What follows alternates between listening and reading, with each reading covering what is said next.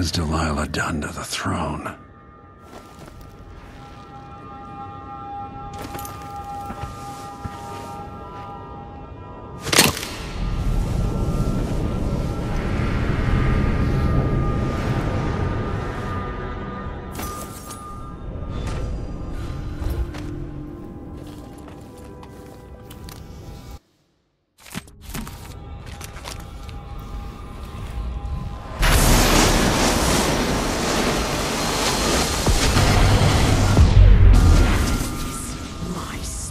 Returns. To the canvas, and I will show you my vision.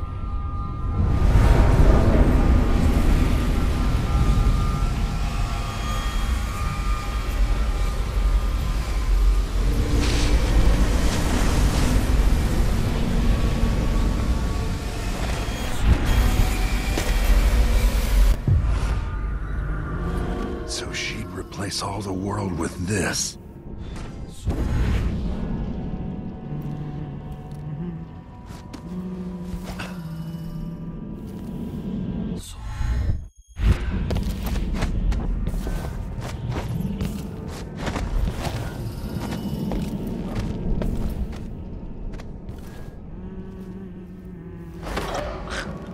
If I put Delilah on the throne, the painting should trap her in her own fantasy world.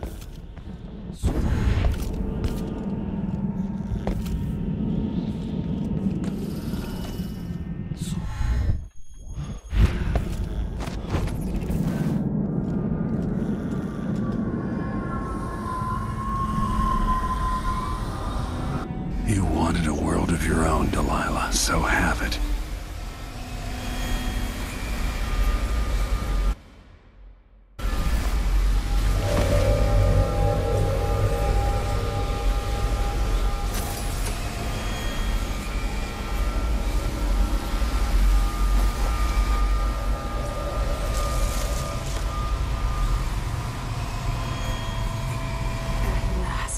What I've always deserved. My justice. Now what's always been marred and distorted will be perfect. I've waited so long. Sing my songs and lick my flesh. Worship me.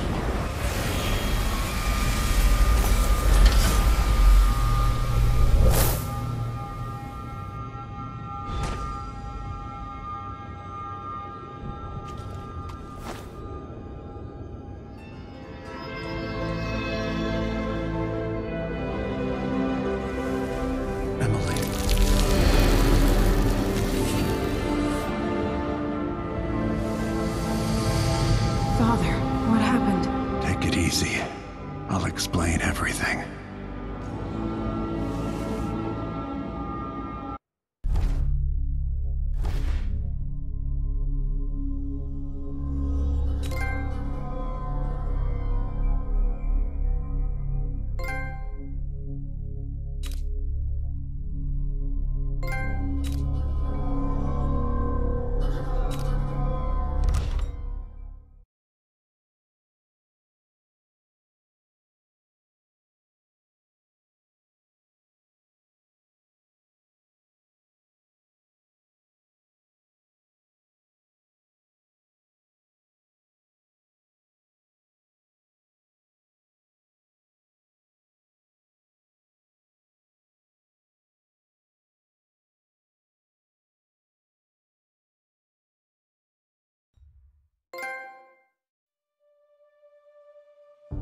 And so a man born with the face of the Duke took his seat in Karnaca, ruling with empathy for those not born in a palace.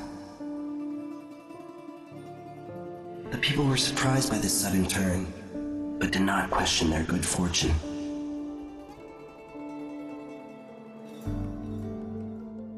In Dunwall, without ever realizing it, Delilah passed into an imagined world where her father's promises were fulfilled and her subjects would love her forever, as she sailed the ocean with a great fleet and trekked across the Pendician wastes. While in the true capital, Emily the Just, Emily the Clever, ruled for decades over a prosperous, mended empire with Corvo Attano by her side. In his day, Anton Sokolov fired the engines of industry, hurtling the Empire into a more sophisticated age. He dallied with nobles, wayward artists, and great inventors alike, drinking in all that life could offer.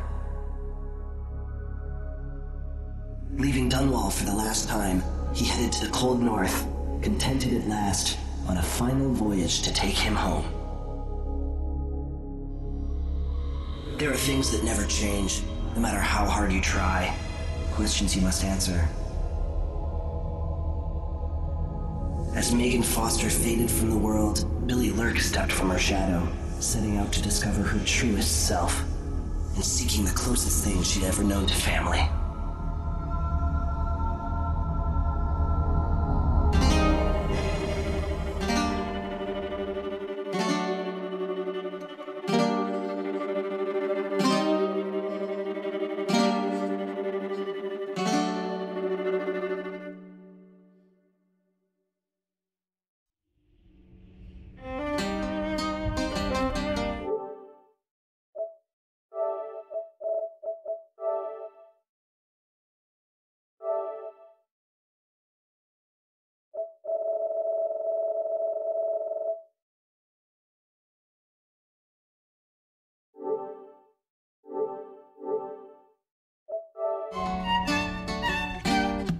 On the sands of sweet